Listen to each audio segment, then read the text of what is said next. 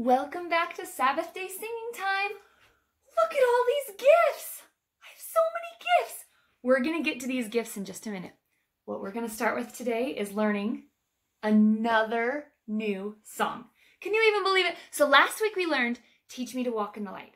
This week we are going to learn Search, Ponder, and Pray. You guys can do it. You're so good at this. So we're going to do what we usually do. I'm going to sing through it one time, and you guys are going to sing it with me right after that. So if you want to listen the first time, you can, or if you want to try and join me. So 2 times right in a row, the first verse of Search, Ponder, and Pray. I love to read the Holy Scriptures, and every time I do,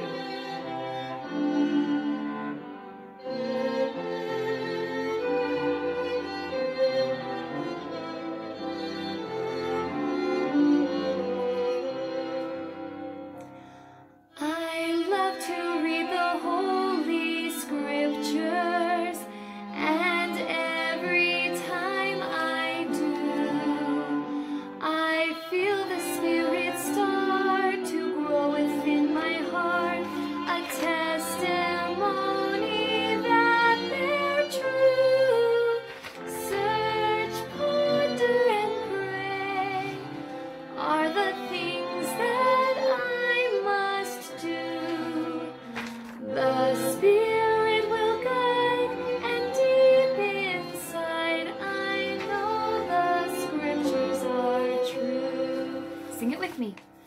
I love to read the Holy Scriptures, and every time I do, I feel the Spirit start to grow within my heart, a testimony that they're true. Search, ponder, and pray are the things that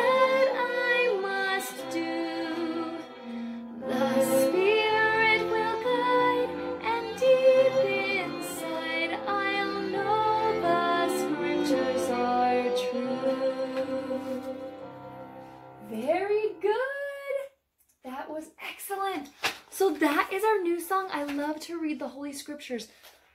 This is our last chapter of the Book of Mormon. Have you loved reading the Book of Mormon this year? I've loved it. I love to read the Holy Scriptures. And it's been so fun getting to know all of these Book of Mormon heroes and the different stories that we learn from the Book of Mormon. Do you remember that our prophet, he loves the Book of Mormon, and he challenges us to spend time in the Book of Mormon every single day. Okay, let's get to the lesson this week. Moroni 10, the very last chapter in the Book of Mormon. And in Moroni 10, he talks about gifts. How appropriate, right? It is Christmas this week. I'm so excited. And we get gifts, right? So we're going to talk about the gifts that Moroni talks about. Are you ready for this? So Moroni talks about some gifts. He says, these are the gifts of God, for they are many, and they come from the same God. And they come unto every man severally according as he will. And I love this verse. And I would exhort you, my beloved brethren, that you remember that every good gift cometh of Christ. Every good gift is from Christ. So Moroni is talking about spiritual gifts. Do you know what spiritual gifts are? They are talents that you have, or attributes, or part of your personality, or things that you've worked on, or prayed for, or asked for. I'm going to tell you just a couple of the gifts that he talks about. He talks about the gift of teaching the word of wisdom, the gift of teaching the word of knowledge, the gift of having great faith. Did you know that having great faith is a gift? That's awesome, huh? The gift of healing, the gift of miracles, the gift of prophecy and the gift of tongues, the gift of beholding of angels and ministering of spirits, and the gift of interpreting languages. There are so many gifts that he's given us. You know what? I think one of the gifts that I've been given is the gift to be happy. It's pretty easy for me to be happy, and when I get sad, it's pretty easy for me to get myself out of that and get happy again. And I think that's a gift I got from Heavenly Father. We're going to open some real gifts, and there'll be something inside for what we get to sing today. Is that great? And at the end, we'll do Search, Ponder, and Pray again. Okay, so I'm going to just take this first gift. What could be inside? You guys, this is great. Do you remember this? It's our little brass plates, right? Or golden plates. Look at this. And it's a box. It can hold things inside. So neat, huh? So guess what? We are going to sing Book of Mormon stories because that's what we've learned this year, right? We have learned so many things from the people who came before us. And this is what Moroni says about this. In verse 3 of chapter 10, he says, "Behold, I would exhort you that when you shall read these things, if it be wisdom in God that you should read them, that you would remember how merciful the Lord has been unto the children of men." Right? The mercy that he showed to Nephi, to Lehi, to Alma, to Amulek, to Moroni, to Mormon, all of the different people in the Book of Mormon. Abinadi, there's so many Book of Mormon heroes.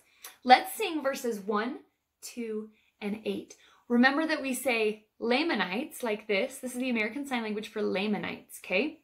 So Book of Mormon stories that my teacher tells to me are about the Lamanites in ancient history. And then the 8th verse is about Jesus Christ. Ready? Let's do it. Get out your Book of Mormon.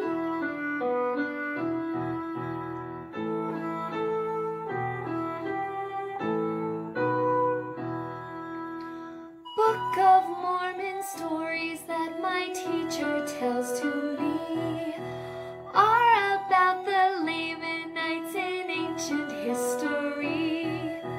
Long ago their fathers came from far across the sea, given the land if they lived righteously.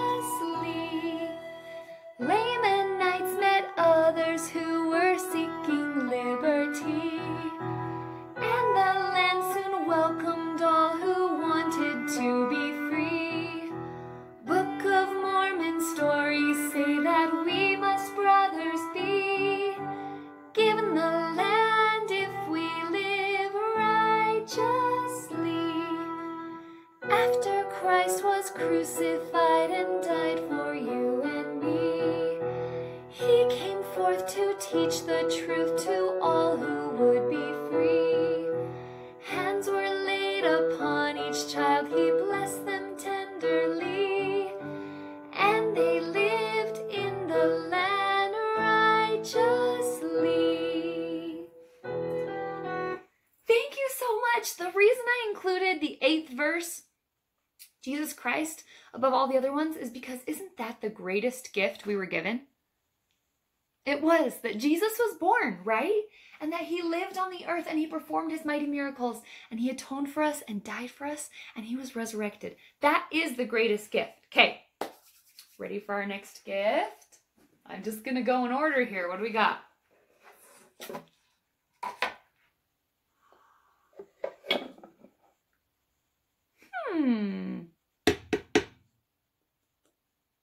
Okay. What is that? Looks like a chisel and a hammer. They're made out of wood. Do you know what these tools remind me of? They remind me of carpenter tools. Do you guys know who was a carpenter? Think about the Christmas story. Joseph. Jesus' earthly father, Joseph, he was a carpenter. Do you want to hear something really cool about Joseph? So Joseph was a carpenter. He worked with tools and stuff. I have a grandpa whose name was Joseph. He passed away last year. His name was Joseph, and guess what? He was a carpenter. Is that amazing? Every time I hear the Christmas story, I think of him because he was also a carpenter. His name was Joseph. He worked with wood. I actually want to show you something really quick. This is something he made. He made one for every member of my family. Look at this step stool. And he even carved our name in there. It says Katie Lee. I'm Sister Johnson, but my first name is Katie. So he made this for each of us in our family. So now, whenever I need to reach something up high, Grandpa gives me a little boost. And I love it. So we're going to sing a Christmas song now. We're going to go back and forth between the lesson and some Christmas music. We're going to sing When Joseph Went to Bethlehem. And I have a couple of words to help you out with some pictures as well.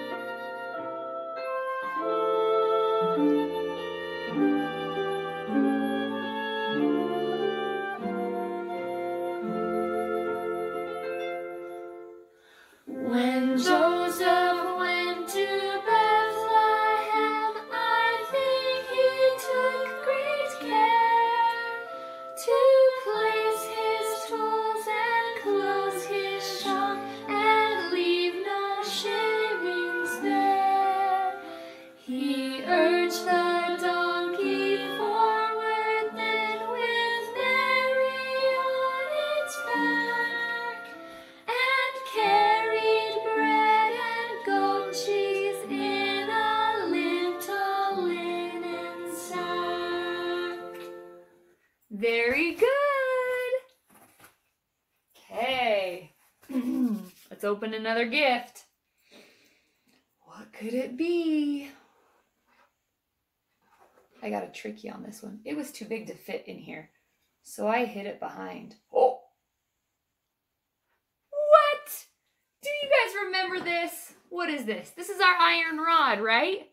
So we are going to sing the iron rod. Let me hurry and read this to you. So this is the end of Moroni speaking, right? And he is about to bury the plates. He's about to bury the plates. Isn't that amazing? So he says, and after I seal up these records, after I've spoken a few words by way of exhortation to you. So he says, after I finish talking to you guys for a minute, I'm going to seal these up and hide them in the earth. And when's the next time we see them again? Joseph Smith, right? Another Joseph. He uncovers the plates, right? Moroni, this same Moroni that's going to bury the plates is the same Moroni who is going to appear to Joseph. And he's going to get them out of the earth, and we're going to get the Book of Mormon because of that. So we are going to sing the iron rod because it's the word of God. Ready?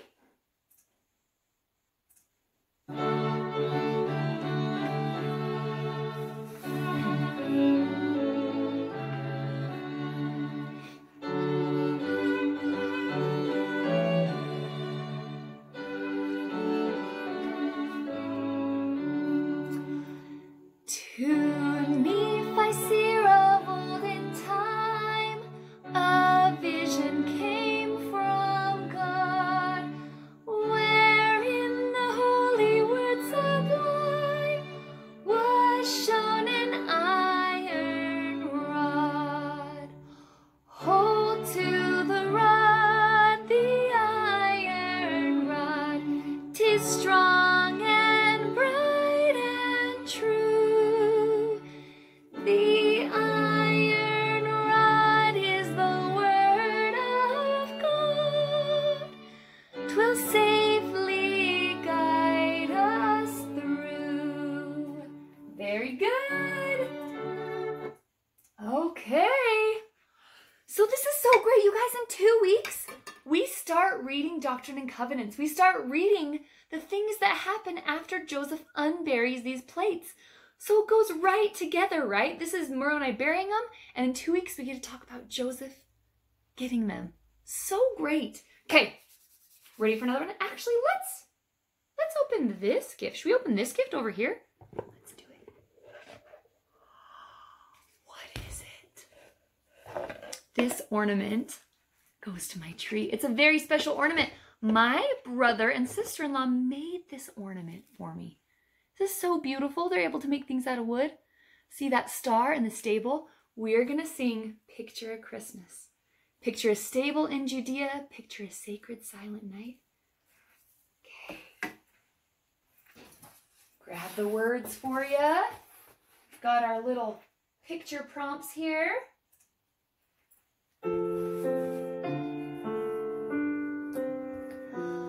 Picture a stable in Judea. Picture a sacred silent night. And can you hear the angels near and see the stars so bright? Picture the little baby Jesus. Think of his life and words so dear. Sing praise to him, remember him as you picture Christmas this year. Thank you. Okay, we got 2 Christmas songs and 2 regular songs. Next week, we are just singing Christmas songs. Is that going to be so fun? I know it'll be 2 days after Christmas, but the lesson we get to learn for Come Follow Me next week is the Christmas story. So next week is going to be Christmas for singing time again. We're going to sing Christmas the whole time, okay? Okay, and I love that. So take one more good look at that ornament. So pretty, right? This is the greatest gift we were given. I mean, it's cool to get presents under the Christmas tree, right? There's a lot of things that I want. I want some new gloves. I want some fingernail polish. I would love to get some shelves built in one of my closets. Those are all great gifts that I would love to get. But I have to stop sometimes and remember, Jesus is the greatest gift. Having the gospel on the earth is one of my greatest gifts. Being surrounded by family that I love, that's a beautiful gift. And the gifts that are given to us, like I said, our personalities, the things we've been given. I want you to take some time today and tell each one of your family members what you think their greatest gift is. What's their greatest attribute? Do they have a good sense of humor? Are they good at being friends to other people? Are they good snugglers? Are they a good singer? And then I want you to think of what your favorite gift that God has given you is. And have your family members tell you what your gifts are from God. We are going to end by singing Search, Ponder, and Pray again, okay? We're going to sing through it 2 times, just like we did at the beginning, so that we're getting used to it, okay? And we'll probably use this song a lot next year. Let's get it going.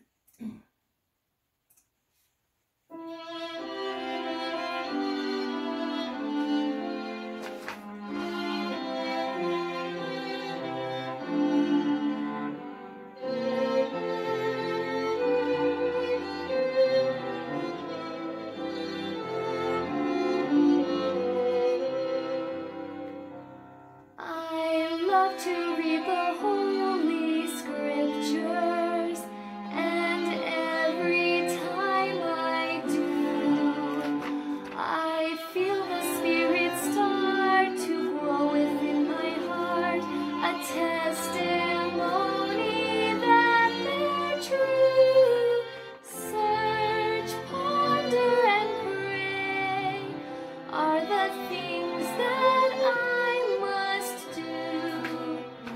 The Spirit will guide, and deep inside I'll know the Scriptures are true. I love to read the Holy Scriptures, and every time I do, I feel the Spirit start to grow within my heart, a testimony that they're true. Search, ponder, and pray are the things that I must do. The Spirit will guide, and deep inside I'll know the Scriptures are true.